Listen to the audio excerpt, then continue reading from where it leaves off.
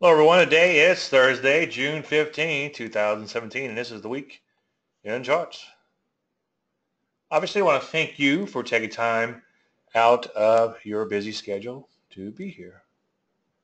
So thanks. What do we talk about? Well, obviously current market conditions, and there's some interesting developments there, and we're going to flesh that out when we get to the live charts. Your questions on trading, your favorite stock picks. If you don't mind, wait until we get to the charts, and this is for your benefit, just so I can make sure I see your questions on an individual stock. Put in a ticker, and again, for your benefit, hit return. That way I can make sure I cover as many as possible. This week's focus, I'm going to continue to follow up on a TKO, especially since we have a back-to-back setup in the Nasdaq and the Qs. And the question is it a knockout or is it knocked out? And that'll make more sense in a minute. We're going to follow up on a live example, which did stop out. I want to talk a little bit about the beauty of the pattern, specifically waiting for entries. And then I want to cover handling a drawdown. We had a string of bad trades recently, and it sucks, to put it mildly. But I want to talk a little bit about that and some of the psychological things that come along with the drawdown. That was a disclaimer screen that just zipped by. You can read it on my website if you like. It has a lot of useful information in it, such as don't take a laxative pill and a sleeping pill on the same night and things like that. And I could usually sum it up pretty quickly. All predictions about the future. A lot of stuff can happen between now and then. Lately, I have been talking about the beauty of a textbook TKO. And that's when you have a nice wide range bar down in your TKO and the stock closes poorly. Now, I've been covering this quite a bit lately, so I'm going to go through it fairly quickly today and then get to the live examples.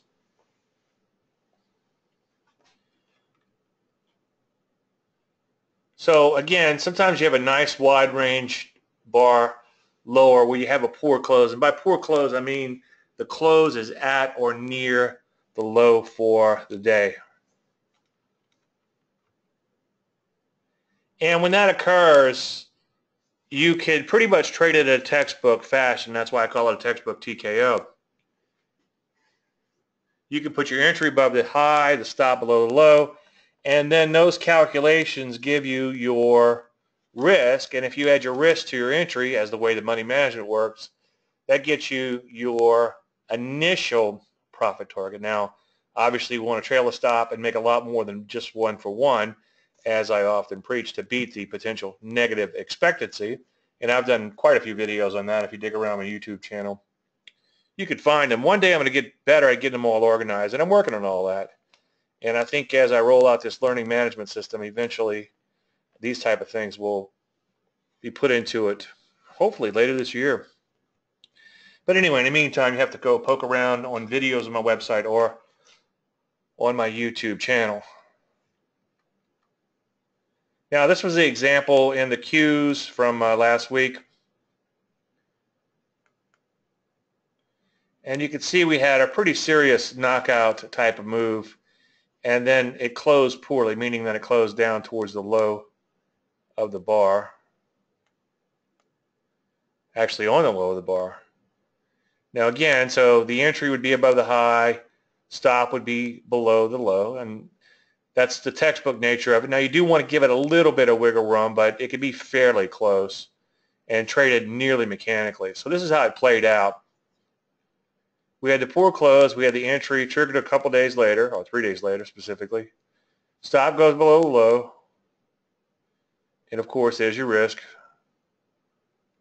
And then add your risk to your entry for your initial profit target, and that was actually hit on a gap. And here's the math on all that. And just to make it simple for illustrative purposes, I put the exact high plus 1 cent and the exact low plus 1 cent. Again, you might want to give it a little bit of wiggle room. The beauty is, though, when a market closes so poorly like this, down towards the bottom of its range, you can come in fairly close to that high, because if that market comes all the way back up and triggers, then you might have a bona fide reversal back into the direction of the longer term trend. Now let's look at what happened subsequently. There's your entry, there's your stop. and the initial profit target again was hit on a gap. And then, as I said last week, we trailed the stop higher, and you want to beat a break even once your position hits the initial profit target. So break even is obviously the same as your entry. So the worst can happen, barring overnight gaps, of course, is that you scratch out on the remainder of the trade. And last week I said, let's play a game. Let's just leave the stop at 139, and which is the same as the entry, thereabouts. And if the market takes off, then we'll slowly tighten that stop over time, slowly trail that stop higher, and let's continue to play this game and see how long we could stay with the position. Unfortunately, we found out really quickly, based on the slide we saw a few days ago, I guess that was that Monday or Friday, the market began to implode a little bit. And we'll take a look at that when we get to the market in just 1 second. So obviously that stopped out. So game over. Now here's the question. Do we have a new game now because we have a backup signal? Now ideally, I like the highs to be below the prior highs on a TKO setup, but I think this one is close enough to call it another TKO. So if the market triggers by taking out this high, then that would be a new setup, because the overall longer term trend still looks pretty darn good. So the question is the market a knockout, or has it been knocked out? And where I'm going with this is sometimes a knockout move is more than just that. Sometimes it can be the start of something much bigger. Right before I got started this morning, or earlier this morning I should say, someone emailed me and said, what's the difference between a knockout and the beginnings of a first thrust? And I didn't have time to put slides together. If you want answers on stuff, just FYI, Thursdays are usually kind of crazy, so it's hard for me to start from scratch and put together some stuff if you have a question on a Thursday. So try to get those questions to me a little bit earlier in the future. But the question is, sometimes you have a knockout bar, and how do you know if that's not a first thrust down, which is a bearish pattern, or just a bullish continuation pattern? The answer is you don't. But what you do is on the first bar down, it's a TKO. So you put in an entry above the high and a stop below the low if you're triggered, and you look to play the longer term trend. Now again, as we'll see in just a few seconds, sometimes that could be the beginning of something like a first thrust, and if it pulls back a little bit, you might actually look to play it as a first thrust. And sometimes the market might rally up a little bit and stall out. Now this kind of gives you a micro first thrust, so that's a little bit tougher to make the decision on whether or not you should trade it or not. Now, as you've often heard me say, if you're in a trading service, with a TKO, I like to see the knockout happen, and within the next couple of days, I like to see the trigger, because if a market just kind of, let's just start over here. Let's see if we can erase all this.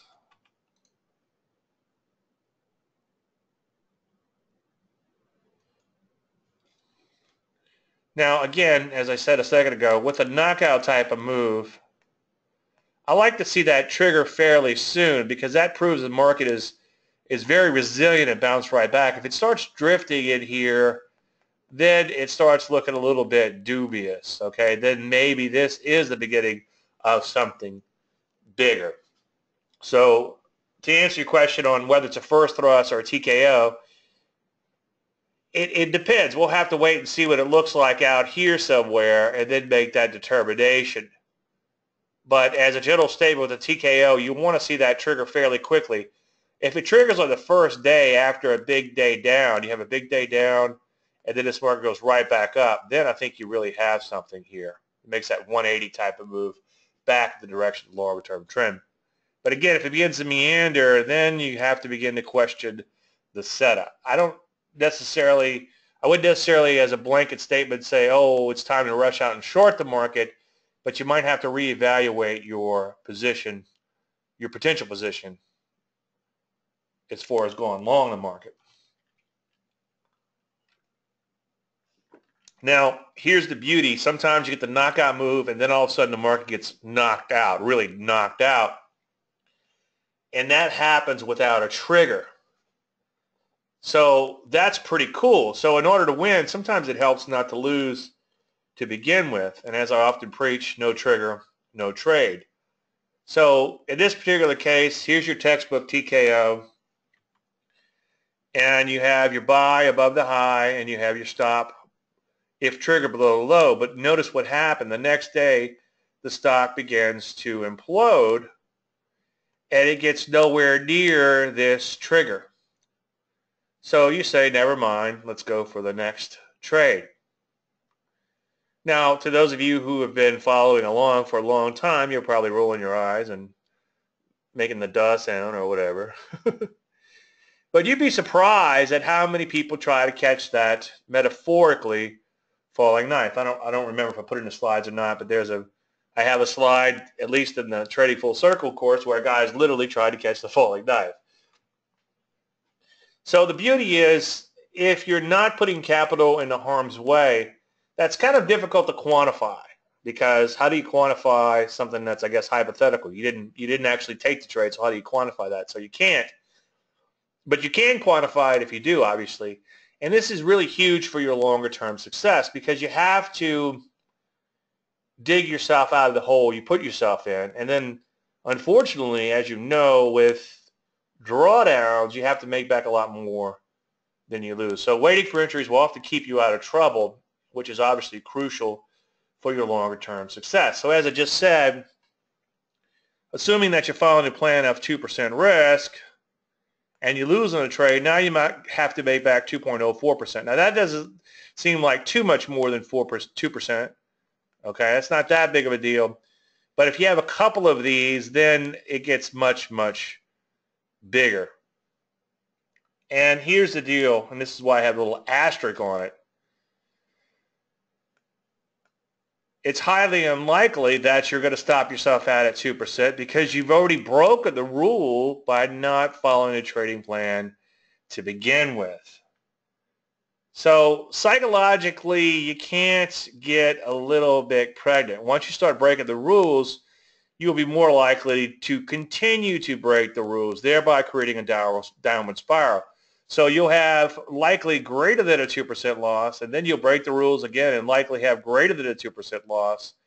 And then before long, you're in a pretty deep hole that's hard to climb out. Remember that percent to recovery, your losses might look like this, but the percent to recovery looks like this. And obviously at 50%, you have to make back 100%. And then I think at 90%, you have to make back like 900% or something like that. Close enough. It doesn't really matter. It's a lot, okay? Now, speaking of drawdowns, we've had a series of bad trades lately. Wait a minute, Dave, you just admitted you had some bad trades? Absolutely. You know, sometimes it happens, spelled with a silent SH, right? Well, I'm getting some questions like, well, Dave, I noticed there was a sell signal here and a sell signal there within the long position, even though it wasn't stopped out. Should we have exited? And people are pointing out some other things, such as the longer-term trend in the market has just gone up over the past 7 years. And they're correct. But quoting my good friend Greg Morris from Investing with the Trend, he said the absolute worst time to create or change a rule is when you are emotionally concerned about something that just seems not to be working correctly. And I wrote a column on this a while back. And the example that Greg was using was in the flight simulators, easy for me to say, they would put all these flashes and buzzers and all these lights and things to create these issues, or they would create these anomalies or issues, whatever you want to call them. And they would try to force the pilot into panicking and breaking the rules or breaking procedure of what should properly be done, what should be done properly. thereby crashing in the simulator. Now, I guess it's a lot better to stress a pilot out while he's on land and find out what he's made of before he gets up in that fighter jet and hurts himself or someone else. So you got to be really careful not to change the rules in the middle of the game.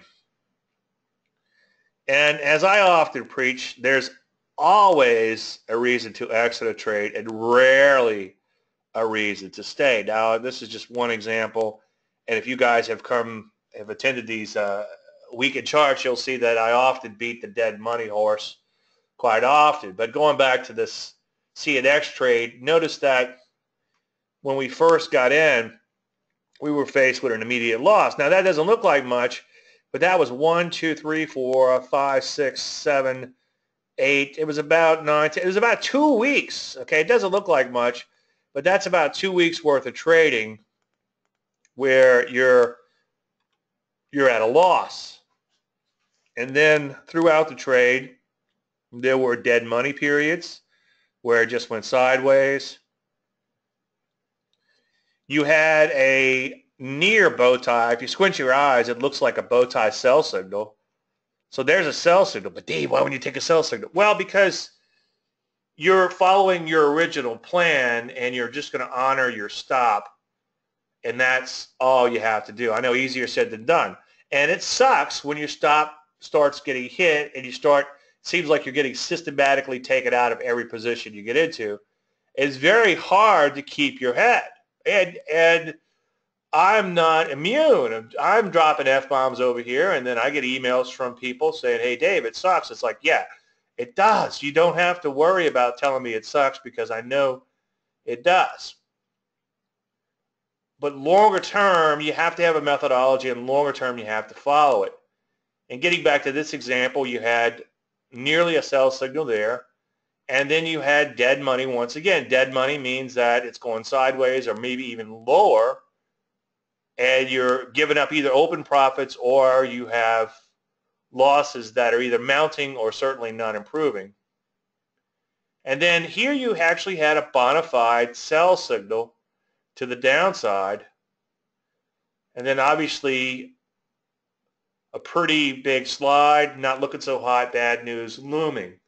Now, I'm not sure why I quoted that, but if memory serves, I'm pretty sure someone emailed me and said they're bailing out because it's not looking so hot and there's some bad news looming. Now, I don't know if they meant the chart suggests because the stock is sold off that there's some bad news coming, or they were anticipating bad earnings or something along those lines. And then we had a bow tie sell signal right around the same time. And then the market went back up and made new highs. Now, it did stop out eventually, as all trades will, but the point is that if you got out every time things look a little iffy, you would never catch a winning trade. Outliers are key, and that's one of the nuances of the methodology that I often talk about. And a lot of times I make it sound too elusive, and sometimes it is quite elusive. You might go months without catching those few big winners that you really need to make it pay off. And that's the really hard part about trend following, is to continue to follow the plan. Now, the definition of insanity is doing the same thing over and over and expecting a different outcome. And I've been doing some soul searching lately on how do you get over that, because you are doing the same thing over and over by trading these particular patterns in these particular stocks.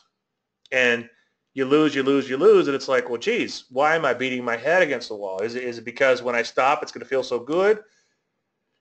Am I crazy? Don't answer that.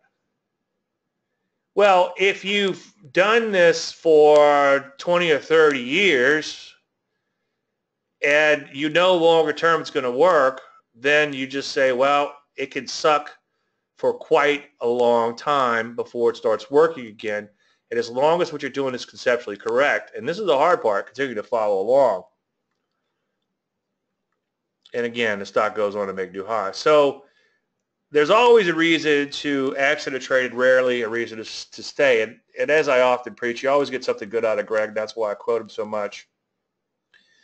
But Greg pointed out that a market only makes a new high 4% of the time. So 96% of the time a market is backing and filling.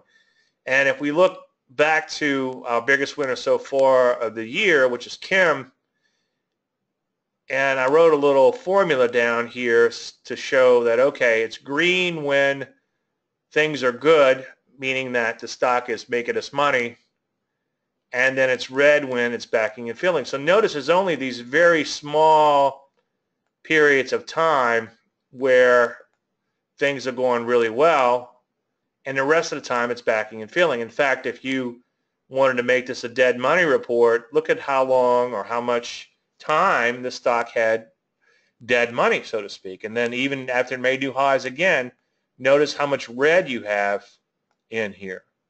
So it's very hard to follow along, but when you do catch that, and I know I try to make, I've been criticized because I make it sound too elusive, but I want to temper everybody's expectations to realize that, hey, this is tough, and it is hard to catch those few big winners.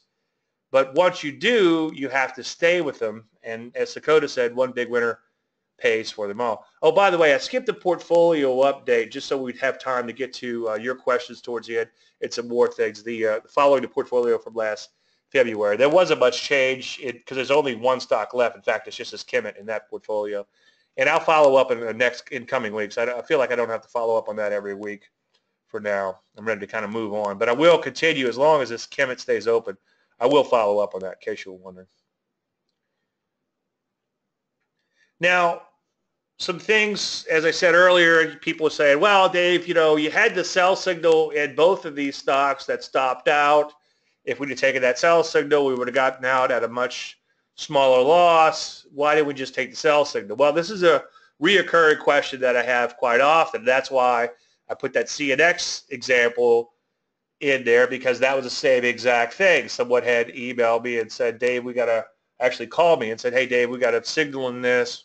Why aren't we exiting? I said, well, I can't tell you to do what I think you should do, because this is everything is for educational purposes, right? I can't give you direct advice, but I can educate you in how I'll play the situation, and I'm willing to let the stock stop out. Now, keep in mind, from a psychological standpoint, the psychology of something bad happening, like getting stopped out, is not nearly as bad as a missed opportunity.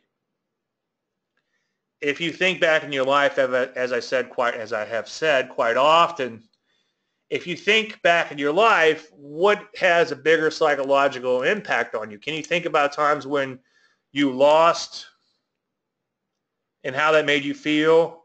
Or can you think about times where you missed a huge opportunity and how that made you feel? I was part of an internet startup, okay? I should have made a few $1 million on this internet startup. But we didn't sell the company in time. The company was never sold to begin with. And we valued it based on a similar company which was worth $1 billion when it came public. I think of that quite often, okay? So the missed opportunity has a much bigger psychological impact. Now, it doesn't have to be something that huge. You look at a stock where you made, let's say, 100% on a trade and you didn't take it, but everything was there and you should have taken it, you're going to have a pretty big regret on it, and you're going to be more inclined to look at that stock every day. Once I get stopped out of a stock, I'm like, F this, and that's the last I ever look at it. But if I miss a big winner like that, I'm going to be more inclined to pull it up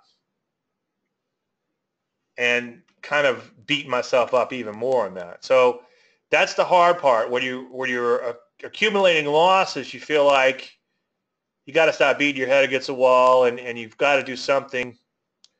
But that's the absolute worst time to start changing the plan and adding in new rules. Now, if you do think you have a new rule, you can't just look at that very small microcosm of observations. And thinking fast and slow, they talked about what you see is all there is.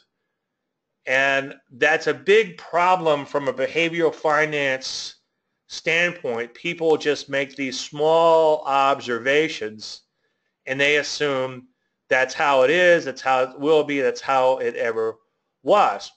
So let's say you have a rule that you're going to exit your long positions if they bow tie down.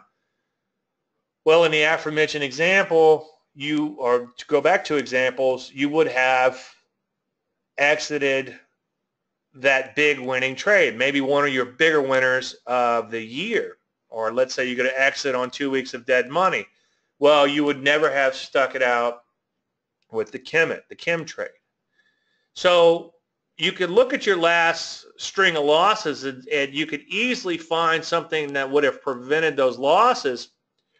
But if you rewind that and go back 5, 10, or even 20 years and see how that rule would have shaken out, there's likely a better than average chance it would have taken you out of your big winners, those elusive outliers. There's that word again, elusive.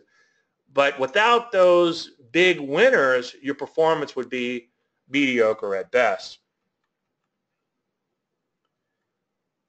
Now, one thing you have to be careful of, and this is something that somebody brought up, they said, well, you know, the indexes have gone higher over the last, 7, 8 years or whatever. They've just kind of mostly gone up. Well, there's been some pretty serious spills in between. When we get to the real chart, we'll take real charts, we'll look at that, live charts, I should say. You got to be really careful chasing the market performance. And I know everyone does it. I've been approached by a hedge fund before and I helped them out. But it ended up being a camel is a horse designed by a committee. It just turned into a camel and it didn't work out longer term. But he had a totally non-correlated fund. It had nothing to do with the S&P 500, but the S&P 500 was going higher. So he hired me to pick out some patterns for him, some trend patterns, and find some trend stocks, so he could start a trend following portion of the portfolio. Well, again, it became a bit of a camel because either you're a trend follower or you're following your other methodology, which is non-correlated, but it's hard to do both because you'll end up with the worst of both worlds. So you got to be really careful when you're chasing relative performance. And you can't eat relative performance, and that's something that Greg says. So when the market is down 50%, if you're only down 40%, well, your relative performance, you know, you're still a hurting pups. That doesn't do you any good. So, and I know it's tough, and I feel the pressure to it. I especially feel the pressure because I have a clientele that's expecting to beat the market. Otherwise, why would you even bother, okay? Well, sometimes the market goes up, and sometimes the market goes up. An index will go up for strange reasons, like you'll have a sector like commodities that have been beaten up really bad. All of a sudden they have a big rally. The overall market will go up. You'll have a sector that's been really choppy. It'll break out, but it might not follow through and come back in. And at the same time, some other sector might break out and not follow through. So you have this internal kind of turmoil and choppy action, but the overall market pushes higher. And if you're down there in the trends, my Cajun just slipped out. If you're down there in the trenches, then it can be quite difficult, and you just kind of have to bide your time waiting for those next big trends to come along. Now, in the end, the stock picker will win. The stock picking trend follower wins, but the buy and hold crowd can look pretty smart for extended periods of time. If you go back to 2009, we started buying in 2009 because we had a lot of transitional setups to the upside. But a couple of years later, I can't see the chart in my mind, but I'll have to look. I know in 2016 we had a pretty serious sell-off. We shorted quite heavily then. Maybe it was 2015. There was a pretty serious sell-off. We shorted quite heavily then. So we have played both sides throughout. We focus mostly on the long side, but occasionally when the market begins rolling over, as Greg says, you have to treat all sell signals seriously. We have shorted. Now, a couple times it was worth our while to actual short, but in perfect hindsight, without even shorting, we probably done just as well or even better over those period of times. we stopped out. I guess the main thing I should point out is that we did stop out of a lot of longs when the market rolled over on those times. Had we just held on to those longs in perfect hindsight, we might have done much, much, much better. But sometimes the old hedge fund, as the old hedge fund adage says, he who fights and runs away lives to fight another day. So you can't get caught up in the fact that the market has just gone mostly higher for the past 7, I guess going on 8 years now. And that'll work until it don't. And it just go back to 2008, obviously, late 2007, 2008, where the market lost 50% of its value. Go back to 2000. And if you really have some time on your hand, go back to the early 1900s. And if you really have some time on your hands, go get some rice charts from Japan going back 600 years. Or study the South Sea bubble or tulip mania or other bubbles like that. Does either the TKO or first thrust have a criteria where in the trend, the top or bottom of the trend, they occur, i.e. bow ties, highs, low? Absolutely. With all transitional patterns, and I was just making a quiz for this 2 days ago that I've just published in the course. With all transitional patterns, you want them coming off of major highs and major lows, and that's something I often preach. So if you're looking to short a market, you want the transitional pattern, whether it's a first thrust, bow tie, or something that looks like that, coming off a major high. And if it's a transitional buy, emerging trend buy, you want it to come off of a major low. Now, the TKO is a trend resumption type of pattern, so you have a trend in place.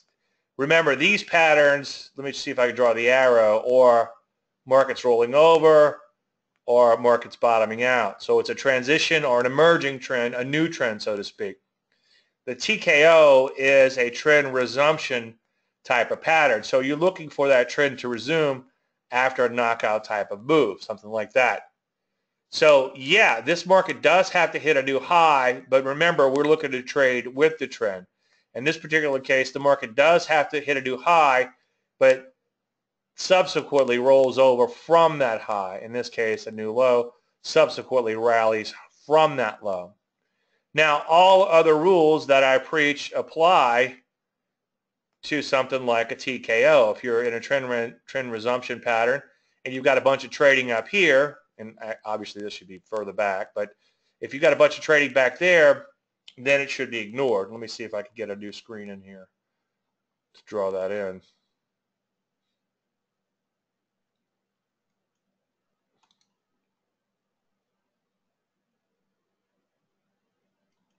Let's try a white screen.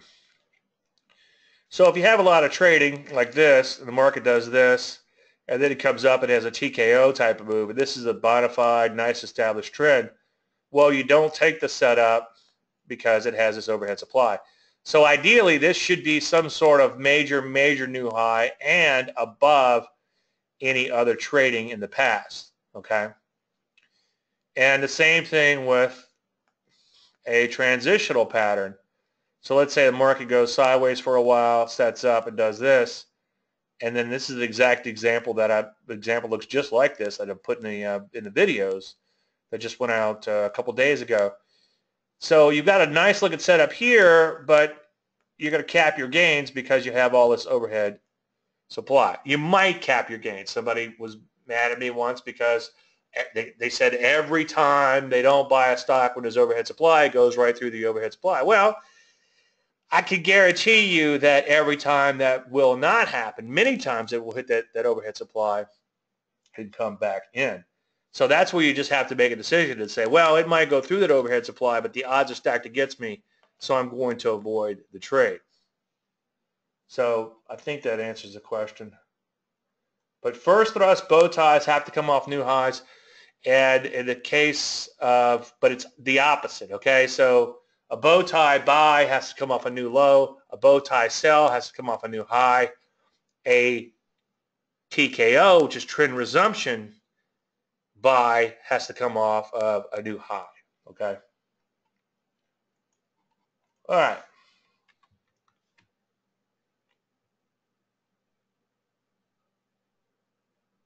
And once again, it's here.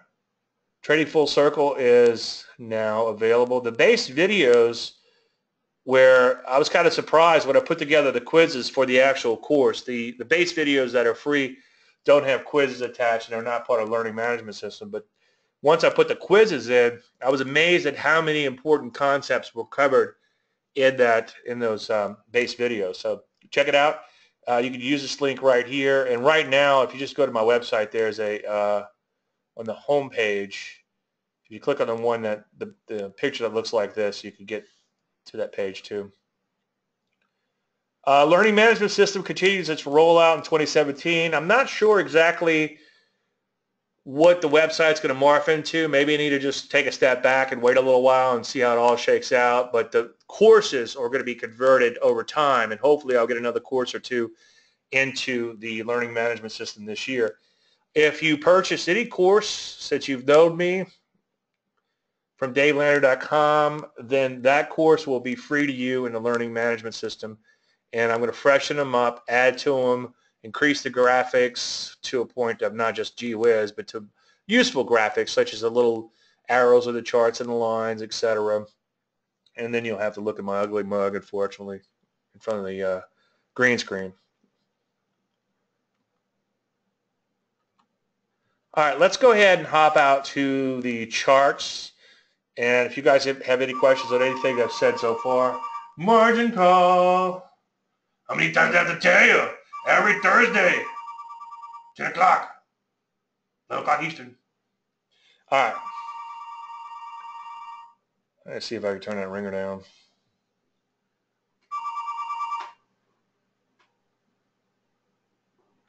Problem is I turn my ringer off and then my wife will call, where were you? Like, right here. Never been anywhere, lately at least. All right, let's take a look at the overall market, and there's a couple things I want to flesh out, and then we'll hop. We should have plenty of time today. I planned it so we'd have a little more time to get to the individual stocks because I hadn't been keeping up lately. I've been pontificating too much. Let's take a look at the overall market. If I could find it, talk amongst yourselves.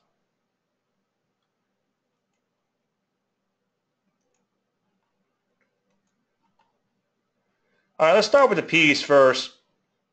Obviously, this open scores as a bummer, but it's important not to freak out too much and let things shake out. Don't freak out, let them shake out. Hey, I'm going to write that down. Let's take a look at spiders real quick. Spiders get a true open. Now, I'm not a huge fan of day trading, but sometimes when you get these big futures down openings, especially if the overall market is in an uptrend, you can actually look to play that opening gap reversal when that opening range gets taken out. And that's kind of a la Toby Crable. If you go back and study some of his stuff, he did a lot of that opening range breakout stuff, especially when you have a gap down like that, the ORB stuff. So sometimes you could actually fire off a little day trade on these opening gap reversals. But so far, so good. It's coming back nicely. We've actually closed the gap for today, which is obviously a good thing. Let's get back to cash. And you can see same sort of action there too. You don't get a true open, by the way, in the S&P 500 itself, okay? Because not every stock opens at once. So you need to look at the spiders. I mean, I'm sure you guys know that, but sometimes I need to explain why I'm popping out to the spiders. But we got a little range in here, and it's above the prior range, as you can see. So far, so good. Now, one reason, even though the market seems like it's just going up, and if you listen to media, it sounds like it, but you can see there's been some pretty serious spills in here, and that's why it's been a little hard in some cases to catch some good trends. And if you go back to late last year, and I think we were heavily short back here, as we should have been, certainly short in 2015, okay? Like way back here. Maybe that's what I'm thinking about. we were pretty heavily short back here. Market had a pretty serious spill, and then even before that spill, saw strong sell-off, strong rally, strong sell-off. You had a pretty serious sell-off here. So the buy and hold crowd has been rewarded quite well, and there's been some pretty serious spills in between. And as I often preach, that'll work until it won't, the buy and hold thing. And then just look back to, again, 2009, and you can see the market lost over half of its value, okay? And even looking at the weekly chart since 2009, you can see there's been some pretty serious, again, spills along the way. And you have to take those signals seriously. And don't beat yourself up if you're not beating the market all of the time. Just make sure that you want to beat the market. Just make sure you're beating the market over time. The overtime might take you a year or two to catch up and beat the market. And I know it's a long, that seems like a long time, but after you've been doing it for 20 years or so, then it seems pretty normal. So S&P 500 kind of hanging in there above this little prior range in here, so that's certainly a good thing. Nasdaq, kind of interesting in that we had this was the last knockout move. We had a nice rally out, and now we're having a repeat knockout move here. So as I said in the weekly charts, the market in a minute this morning, we want to watch these lows in here. So I'd watch 6,100. Not that that's a line in the sand, but that's the low of the TKO. And as I showed in the prior example, when the TKO did trigger, sometimes, again, that TKO is more than just a TKO. It could be a serious knockout start of something bigger. Knockout. It could be the start of a bigger move lower. So I would watch 6,100 in the Nasdaq. And I wouldn't go nuts if it got taken out, maybe even 6,000, okay? And at the least, it should find support somewhere in its prior range. If it doesn't, then we have other problems to deal with. But we'll cross that bridge when we get to it. Now, just for S&Gs, let's throw some moving averages in here. And as I preach, and again, I learned this from Greg Morris, when a market crosses below, or I should say closes below, an exponential moving average, that exponential moving average will turn down. So this is a 20-day exponential moving average. And then, again, watch those 4 base introductory videos. But you can see it closed below the moving average, and the moving average begins to turn down. And here's another close, and notice that it continues to close lower or turn down, okay? Also notice the 30-day moving average with just one close below it will turn down. Now, it's hard to see. I don't know how far I can zoom in. That's as far as I can go. But if you magnify this, this moving average actually has a slight negative slope to it. Donald is paying me a visit. I don't know if you guys can hear him or not. Hopefully not. So just for S&Gs, let's throw that 50 in here and see where we are, just in case Phil's paying attention. Yeah, you know, what's amazing is all technicals will often come together at the same point. And this is another reason why you don't want to, you know, I just thought I had to use every indicator in the world, test every indicator in the world. And I've got bookshelves full of books on technical analysis. But when you boil it all down, you only need 1 or 2. And most of the time, I don't use any other than the occasional moving average.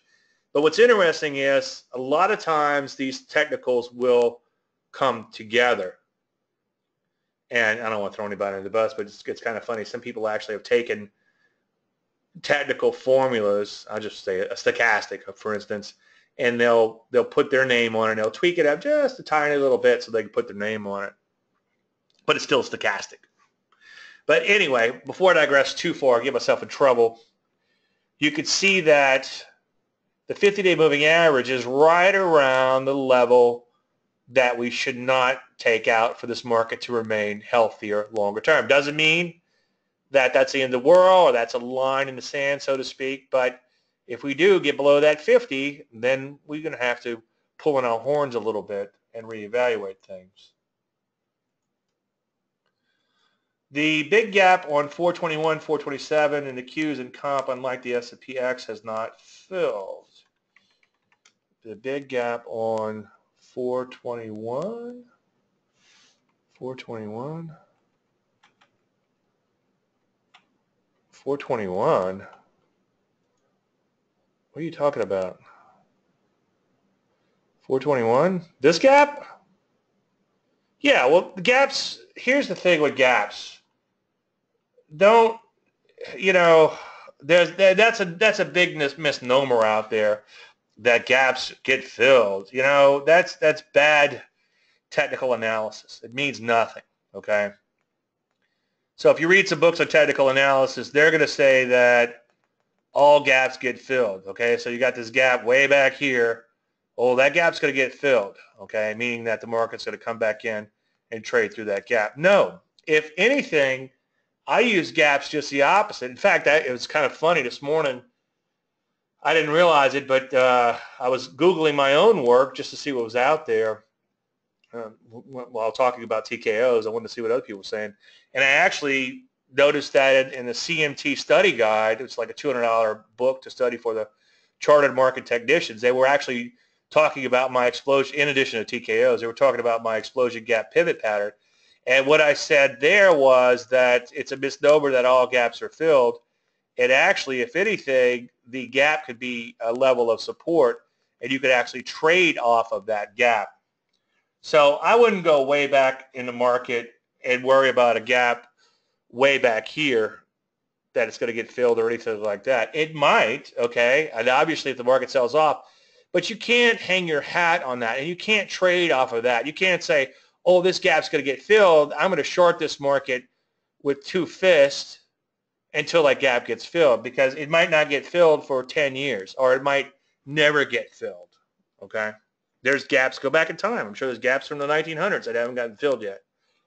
You know, so I would toss that out, Howard. I wouldn't, I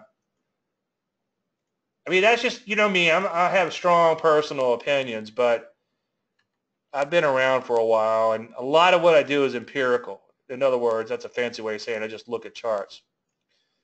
Let's take a look at the Russell. Every time the Russell tries to break out, it comes back in. That's what's Godfather. You know, every time I try to get out, they pull me back in.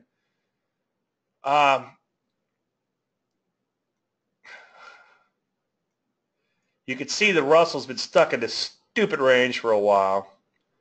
And maybe that's why we've been having trouble capturing some big trends in these smaller cap issues. Maybe this is more indicative of what's happening internally. But so far, a little bit of an opening gap reversal. That's kind of textbook, by the way. Let's drill down on that. Take a look at it. It doesn't always work that perfectly, where you could just buy a reversal of the first bar, right? But so far it has. And so far that low hasn't gotten taken out. Now, let's not get too obsessed over the micro. Let's keep our eye on the ball here. And you can see the Russell has not made a whole lot of forward progress in quite a while, but in more recent times, it did bang out new highs, all-time highs, and it isn't too far from all-time highs. So, as I preach, when the market is at or near all-time highs, give it the benefit of the doubt. Now, here's something that's kind of interesting. When you look at the sector action, it's like some of these sectors that were going sideways, broke out, came right back in, then they broke out again, okay? So that might explain some of the action in the indices, like, for instance, you know, the energy's rallied up real big, and then they imploded right back in. So on a day like that, or a couple days like that, combined with some of these other areas that were kind of mediocre at best rallying, that'll actually push the market higher. But it doesn't mean you should be buying these areas just because they're low or whatever. And that's part of the thing I was saying earlier. Sometimes you can have a vicious sector rotation internally. Now, before I forget, the argument about the TKOs applies, or pullbacks in this particular case, applies to sectors in general. So we'll keep an eye on these semis and see if this, you had that one TKO bar plus another little follow-through bar here. So let's just call it a pullback, to see if this pullback gets taken out. I guess it's a 2-day TKO. Yeah, no, not really. It will be in another day. Warden uses rolling charts, which sometimes will change things up a little bit as opposed to calendar charts. But I don't want to digress into that. The point is that if we take out the recent lows in here, 2,900, again, it's not a line in the sand, but we might want to be a little bit more concerned. Just for S&Gs, let's throw that 50 in here. I hope Phil's here today. He sure does like that 50. And you can see that it's a little ways below the market. It's going to catch up pretty quick. But still, it's close enough for government work to 2,900. So I wouldn't rush out and sell the semis if they broke 2,900, but I would be a little bit concerned. And again, you might want to pull your horns in. Now, one thing that is, speaking of a little concerning, hardware doesn't look so good. But hardware is mostly Apple. So let's take a look at Apple. It's a busy day in the forum today. You can see Apple kind of came up here, flattened out, broke down pretty hard. And now, as you can see, there's daylight below the 50. The 50's begun to flatten out. Let's throw the bow ties in here. This is what I call a forced bow tie. When you have a sharp sell-off like this, it forces the bow tie to come together. So it's still a bow tie. I mean, if I'm looking at this, I'd call it a first thrust first and foremost. It doesn't matter what you call it. It doesn't matter what you call me as long as you don't call me late for dinner. I'm working on that, though. I swear. This time I'm serious. Some areas like the banks, and it's kind of another example I'm trying to make about, hopefully the points coming out, that you have these areas that look toppy and have been real weak, but then they come flying back up like this. And again, that'll buoy the indices because the banks are obviously a mostly big cap area. Drugs, kind of choppy, but they've improved as of late, today notwithstanding. Biotech, a little bit stronger. Tried to break out just yesterday. Today coming back in, but sideways at best, as you can see. So I think your main takeaway today, let's take a look at transports first, and then we'll get back to the main takeaway. Transports so far broken out, and they're surviving fairly well today. I'm not a huge fan of Dow theory, but I do believe that the more sectors that fit, the more pieces of the puzzle that fit, the better off you are when it comes to the overall market. So in that light, yes, it's good that the transports follow along with the overall market. I'm more of a new economy or old versus old economy guy, where I like to see the semis in areas like that, technology in general, rally along with the overall market. But I guess you can't completely throw out the transports as not being useful, well, in addition to the MENA sector, but because obviously with all the mail order going on and everything, it's still indicative of the economy. Years ago, it used to be the rails, I think with Dow theory. And the reason was that the railroads were doing well. That means that goods were being moved and goods are being sold and the economy was doing well. So, maybe there's nothing new under the sun, except this time the transports are the transports that transport goods and services. I don't guess you transport a service, do you? Goods. All right, let's take a look at bonds and then maybe take a look at the dollar, and we'll move on. Bonds are doing very well in here, and that's good because bonds up, rates down, and as long as rates stay low or certainly don't have a big delta, in other words, a big change, I think that the overall market, or at the least, won't have to worry about interest rates.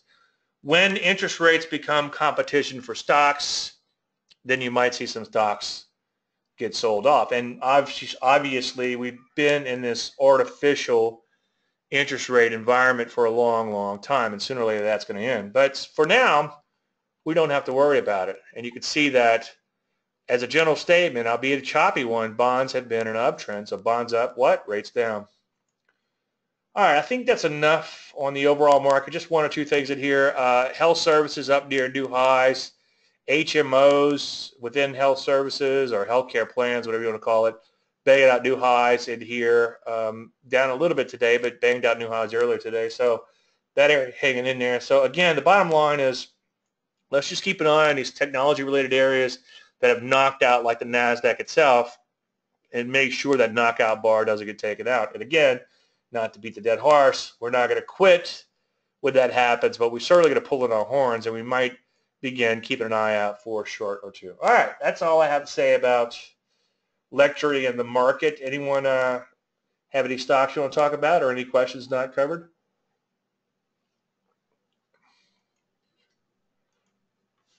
I'll take a look at the dollar while we wait on your questions. The dollar has been headed mostly lower, as you can see. And what's interesting here is if you take a look at commodity-related areas like metals and mining, they've been headed lower too, okay? Now, if you read your intermarket technical analysis textbook, such as Murphy's intermarket technical, what's it called? Intermarket technical analysis, he'll explain to you that dollar down, commodities up. Well, why are commodities going down? I don't know. Supply and demand, I suppose. But if the dollar is headed lower, commodities being dollar denominated, all right, Susan, yeah, I'm glad you asked about that. We'll get to it. Will, as a general statement, be more expensive or will be more expensive, so commodity stocks should go up. So here's a case where I think it's interesting that something's up, right? Dollar down, commodities down, something's up. So there's a reason it doesn't matter, but there's a reason why commodities are headed lower in spite of a weak dollar. And I just find that kind of interesting. So study your intermarket technical analysis, but remember it's very hard to trade off of it. You could have negative correlations where they should be positive, such as this case here, okay? Well, this is actually a positive correlation, which should be negative. But you get the idea. And then more importantly, when something is blatantly not behaving as it should, I think that it's worth taking note. Now, you don't want to rush out and trade, again, directly off of it, even if it's not working as it should, but it's something that you want to keep an eye on. All right, Susan wants to talk a little bit about gold. We can do that. Let's take a look at oil first. Oil is banging out new lows in spite of the dollar going lower. Same sort of action there. Commodities should be going higher. Now, what's cool about this is, as I'm looking at this chart, we have the potential of the mother of all bases, the mother of all bottoms to form. This could be turned into a major Phoenix type of situation where oil is banging out these all-time, well, not all-time lows, but all-time lows for the ETF at least. These lows way down here. Anybody know, where's cash right now? Anybody know what cash oil is? You can just hit Google cash oil. But it's interesting that oil's way down here. Now the good thing is, as this oil bottoms out longer term, how many times I have to tell you? Margin call. Don't answer it. Now, if this bottoms out, it might take another year or two. It might take another month or two. Who knows? But if this bottoms out nicely in here, we could see the mother of all buying opportunities in energy stocks. Now, I have seen some transitional setups in energies lately, but I've passed simply because energies overall remain in a pretty serious downtrend and the underlying commodity remains in a pretty serious downtrend. Now, keep in mind that sometimes you might have a really good looking setup and you think it's worth a shot, even though all the pieces don't fit, and there's nothing wrong with that. But for now, I think we need to hold off on those energy stocks for those aforementioned reasons, okay? Now, Susan wants to talk about gold. Silver and gold, everything glitters. All right. I guess I shouldn't be too lighthearted. Sometimes I get clients get mad sometimes. You sounded too happy in the weekend charts. We just lost money. Yeah, well, you know, laugh to keep them crying, buddy. It's hard for me to get excited about gold because it's all over the place. It's kind of Jackie Mason lately. It's up, it's down, it's up, it's down. It's all over the place. So I wouldn't rush out and buy any gold right now. For me to get excited about gold, what I'd love to see happen would be for it to go down and bottom out, and it might take a long, long time, but just absolutely fall out of bed, bottom out, and then it might be worthwhile. Let's take a look at silver real quick. If silver just returns to half of its all-time highs, you'll make 60%. Yeah, I know. If my aunt had, you know what, she'd be my uncle, right? These commercials. Anyway, you can see that silver is kind of all over the place too. Sam says, but Dave, what about the situation in Nigeria? People here for the first time like, what is up with this guy? Donald, I like that. It's on my Landry list though. Can't talk about it. GDXJ, if it bow ties, do you buy? I think that's the juniors. GDXJ. Well, in an ideal world, I would like to see the bow tie come off of major, major, major lows. Okay. Case in point, look back to 2016. Look at that bow tie. Okay. That was the mother of all buys, and I'm 90% sure we bought some gold stocks back then. If we didn't, I need to be kicked in the ass. Okay. But you could see that the GDXJ, which are the juniors, had a nice little bow tie way back then. Ideally, I'd like to see them make some major, major, major lows. So the quick answer to your question is no. Will I buy it? No. At least not just yet. You've got a lot of overhead supply to deal with. It's kind of just meandering around. In an ideal world, again, I'd like to see it come down here, scrape bottom for a while, and then play that transitional type of setup. Donald, that's on the Landry list for today. Well, I think I could talk about that one. I'm not sure if it's. I think I did put it on the list for a reason. Let's take a look at it. SQ. Yeah, the reason I didn't put it on the list was it needs to be a little bit deeper. I know somebody sent me an email on this when I haven't emailed. My replies have been really late lately, just FYI. So if you're on the service, put urgent subscriber question. This is a TKO where it actually made a new high the same TKO day. I prefer them to be a little bit below the high on that day. It's just not enough pullback based on the magnitude of the run we've seen in here, okay? So I'd like to see a pullback that looks a little bit more like this, maybe a little closer to 21 or certainly below 22. It's just not enough shakeout for me to get excited about because this stock has had a pretty good run in here. Hey, look at this gap right here. It's going to close a gap. Well, it might someday. Canadian dollar makes me wonder about it. I'm short the Canadian dollar. It's been headed lower. Let me check on it real quick. Silver and gold. I'll be in my head all day. Yeah, I'm short an hourly chart in case you're wondering. So you think the Canadian dollar bow tie down? I can't show you because I've got live trades going on here. Canadian dollar bow tie down, and you think the dollar might be wonder about oil bottoming. The Canadian dollar makes me wonder about oil bottoming. Let me think about that.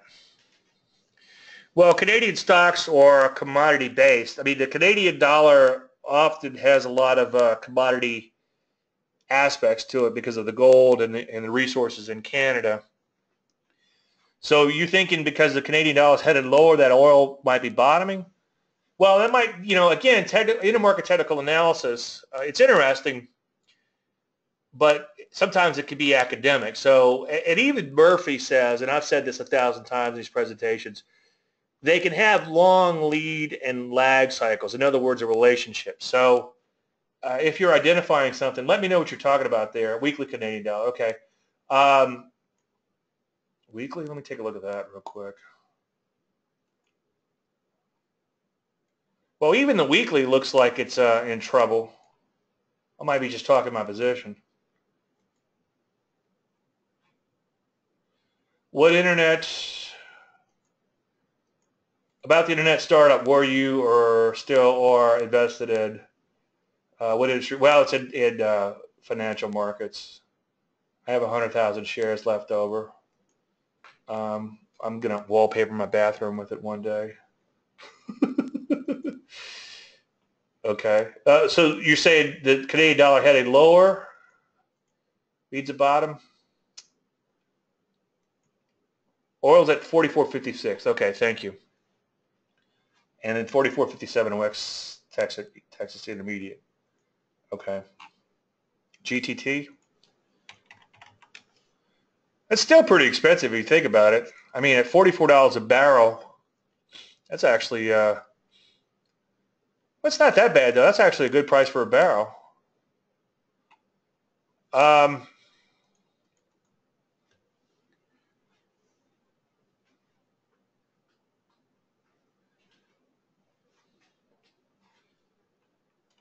Well, here's a case where Donald wants to know about GTT. It broke out. It had a little bit of follow-through, but it hasn't had much pullback just yet. So based on the nature of its breakout, I like a little bit more pullback. The problem is if you get a little bit more pullback, then it's almost stalled out back to its base. So I prefer in a case like this for it to have cleared its base. And also it's a little wide and loose. You can see it's not really a perfect base. I think you could dig around a little bit. Maybe you could find something a little bit better than that. But yeah, put it on your watch list. ACLS. How much is a barrel of beer? Well, that'd be fun to do that calculation on that. What's a six-pack? 6 times 12. 72. What's a gallon one? A lot. Depends on the beer, you know. A good beer could be a lot. This one looks okay. You've got a little bit acceleration higher, so that's a good thing. It did kind of pull back to this prior little breakout. Usually I have a problem with that, but in this particular case, longer-term trend still looks pretty good. Certainly okay. Okay, definitely maybe on that one. How's that? Yeah, it's not bad. And it does trade cleanly. At least in more recent times, it's traded cleanly. So good eye on that one. You just redeem yourself. ACLS. Yeah, I can use some beer. I always hit a drawdown when I quit drinking. Picked the wrong week to stop sniffing glue. CTRL. Yeah, this one's okay. It's not jumping out at me for some reason. Let's see if we can pick it apart a little bit. It's got some bad memories way back here, but that's a long ways away. Let's not worry about that too much. It's okay. It sort of, it worked its way higher, accelerated higher, it came back in. It's okay. It's just not jumping out at me for some reason, but I can't really fault it. So, does that make any sense? Oh, okay. You're watching for bottoming longer term in oil. Yeah, I agree with you on that. Okay, might be a while. IAG is going to be a gold stock. I wouldn't go after a gold stock just yet unless you really, really loved it.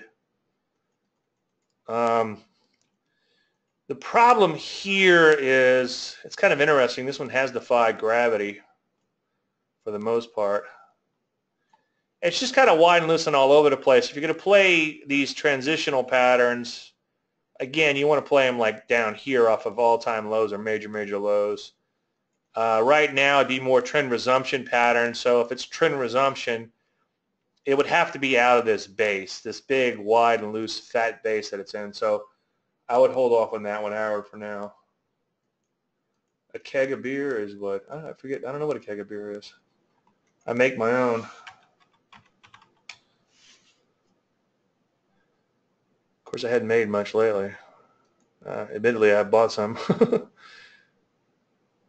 All right, let's take a look at this one. This one looks pretty good. This looks like something that's probably on my Landry list. Yeah, this looks good. I like this. Nice little knockout-ish type of move. Let's take a look at a two-day chart. I'd almost like to see a little bit deeper pullback, though. I'd like to see a little bit more knockout move. You know, there's your gap back here.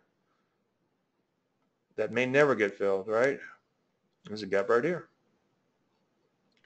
Let's see if there's a gap that never got filled in this one. Aha!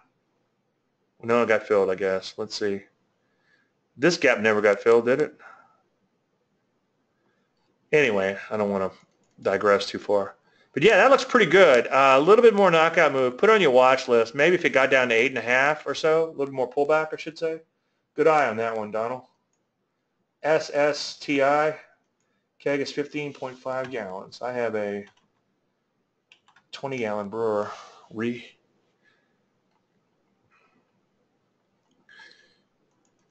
Well, let's see how many days we have here. 1, 2, 3, 4, 5 days. Let's put in a 5-day moving average.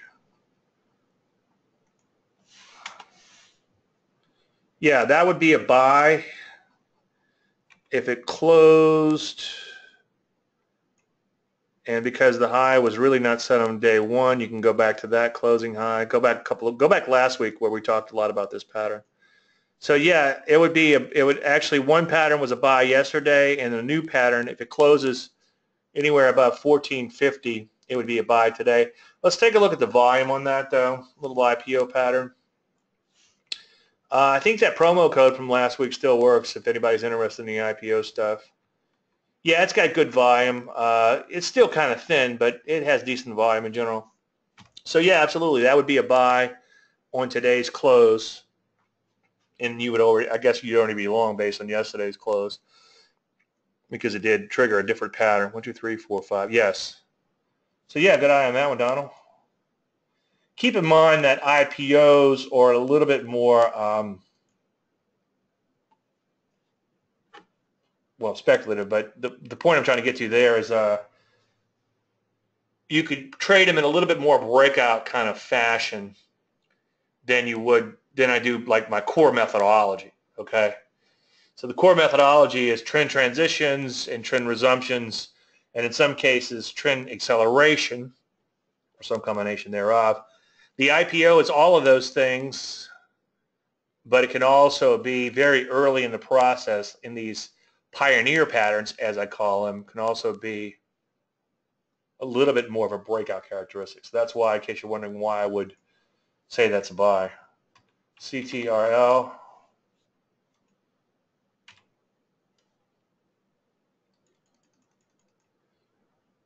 Did we talk about this one? Yeah, I think we did. You got some bad memories way back here. I think we talked about this one. It's okay. It's all right. APPN.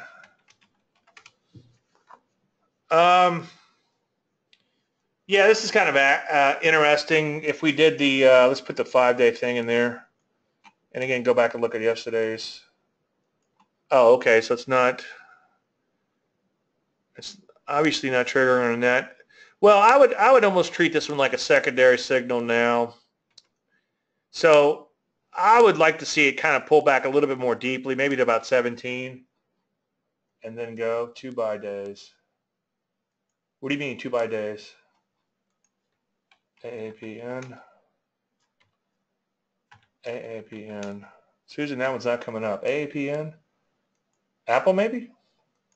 CC transitioning short. Well, it could be. Let's take a look at that. Yeah, it looks like it could be in trouble, Susan. I can't argue with you on that.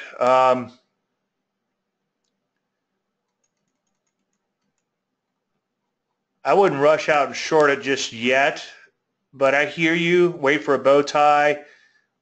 You kind of would want to see it set up actually somewhere where it actually already pushes into this support here a little bit. But yeah, I hear you on that one. APPN. APPN. Is that the one you want to look at? Yeah, we just talked about that one. Long wrong so far. Long wrong so far. Long wrong so far. Yeah, but you know, it happens. If they all worked, then everybody would be doing it, right?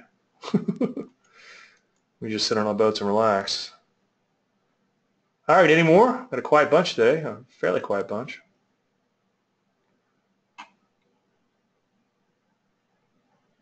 FRPT. FRPT.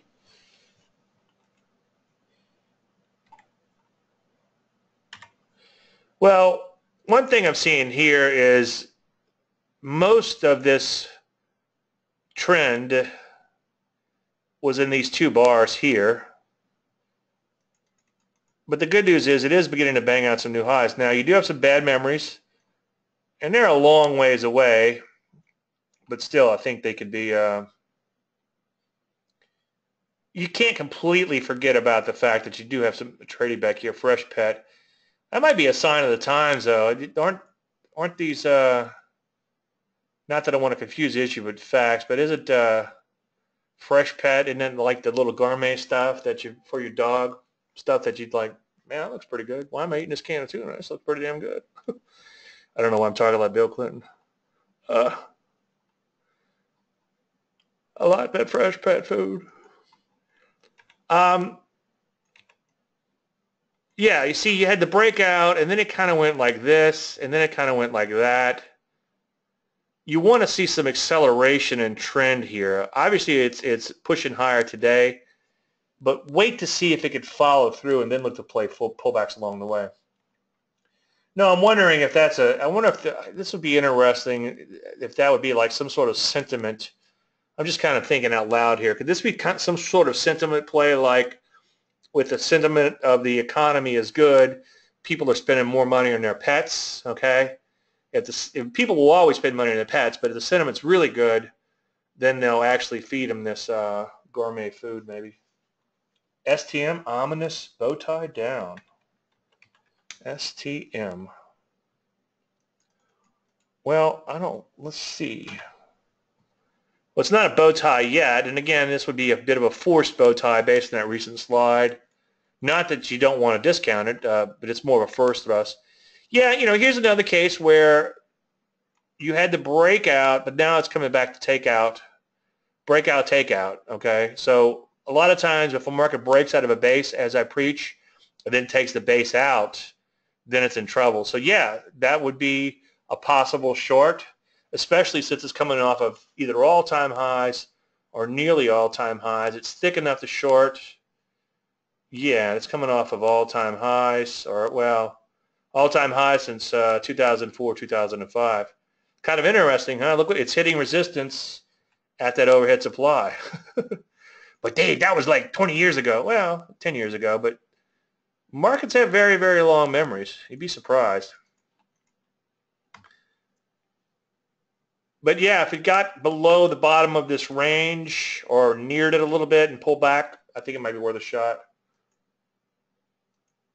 Pets, did we talk about that one? Yeah, I want there's something here. Pet Med.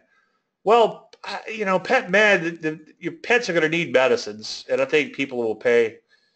I mean, I'm just amazed that, of course, wait till the day comes, but these people will go out and spend $10,000 to save a dog. What's a dog cost? They're free, right? Most expensive thing, free boat or free dog, right? Yeah, I don't know if this would be worked in with that theory. I think that a fresh pet gourmet food company would be a little bit more indicative of frivolous spending in a good economy. But, you don't want to confuse the issue with facts too much. I mean, let's just continue to be technical analysts, Hey, look, there's a gap. This looks okay, but it's another case where most of your trend, okay, is from this one gap up and one wide range bar up, okay? So when a market takes off, I like to see it continue to take off as opposed to take off and then, just kind of like a little bit, then come right back in. So I think I would avoid this one. I would avoid it based on that. It's not horrible, though. If you squinch it up a little bit, it looks okay. I mean, I hear you. I mean, you could certainly do much worse. I guess a buy would be right around 54 or something. Maybe put a stop. It's pretty volatile. Stop around 44, 45, whatever, somewhere in this gap. But I think I would pass based on the fact that most of this latest trend was just in this big gap.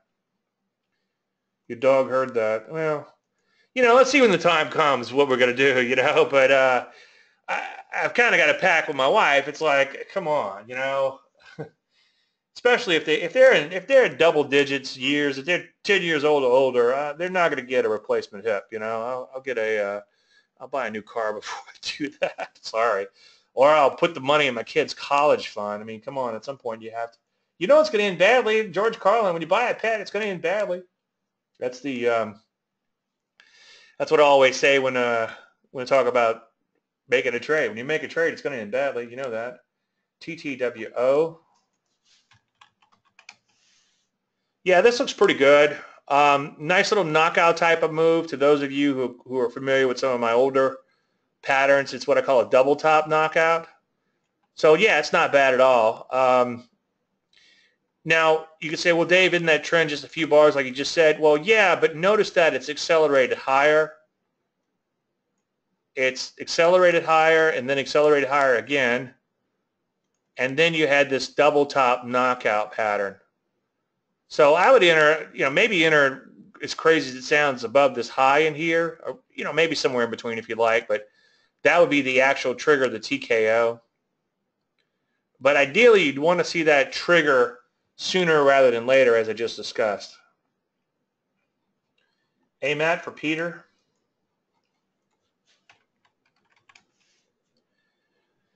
Yeah, here's another example of your TKO type of pattern. And then now it's kind of turning into like a trend pivot pullback. And it's a big fat stock, but sometimes these big fat stocks can do okay.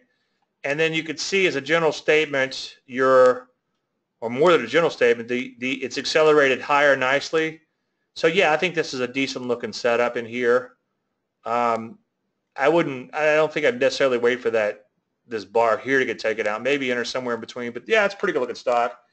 Not a huge fan of trading these big, huge liquid stocks with that 10 million shares a day. 1, 2, 3. 1, 2, 3. Yeah, about 10 million shares a day. I don't know why I sound like Bill Clinton today. UCTT, yeah, that one's been on a tear forever.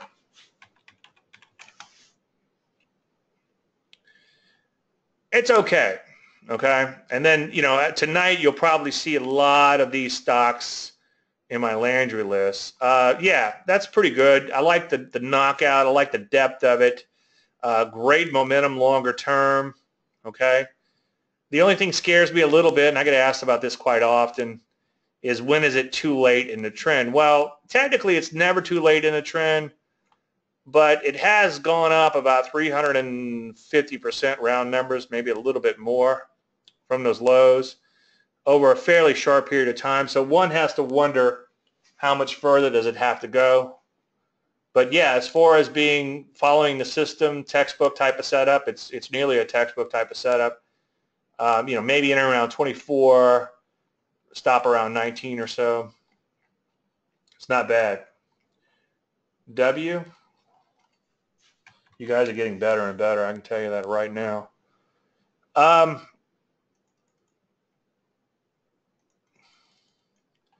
Well, let's see. It was all over the place for a long time, but keep in mind that personalities of stocks can change, okay? And now it's banging out new highs. I would put this on your momentum list, but it's not set up just yet. Okay, any more? TTD, I think we did that one already. I'll get the recording process as soon as possible, so it'll be up. Bought W and sent you an email. Okay, you don't have to send me an email when you buy something.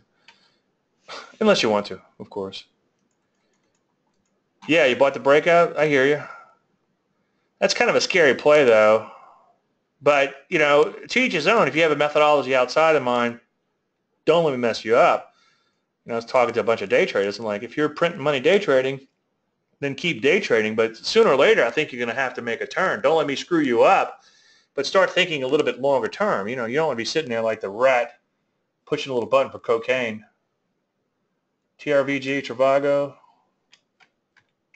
I think it's too many days in the pullback now. Let's take a look at that, because that was on my list for a while.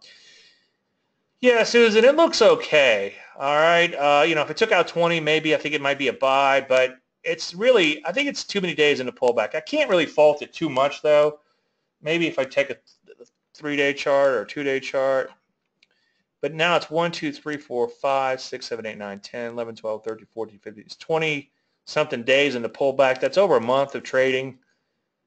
I hear you, though. I mean, it's had such an incredible run, but I think I would pass just based on the number of days of pullback, and that's why it came out of my Landry list. I think if you go back to, let's go back a few days in the Landry list. Let's pick a date. Let's go back to 5/22. Let's see if I still have it in here.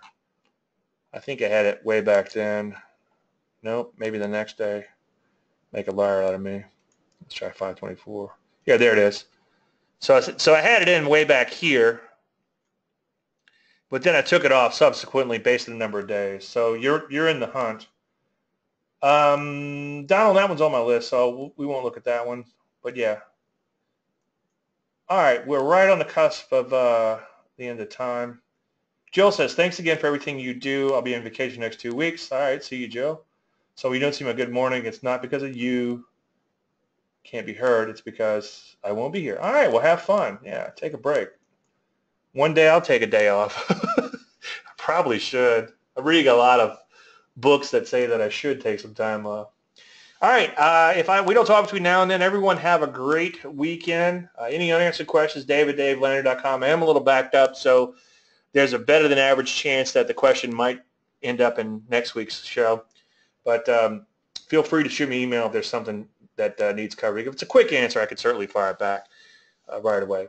If we don't talk between now and then, everyone have a great weekend. And then again, hope to see all you guys and girls again next week, except for you, Joe. Have a good vacation. Thank you so much.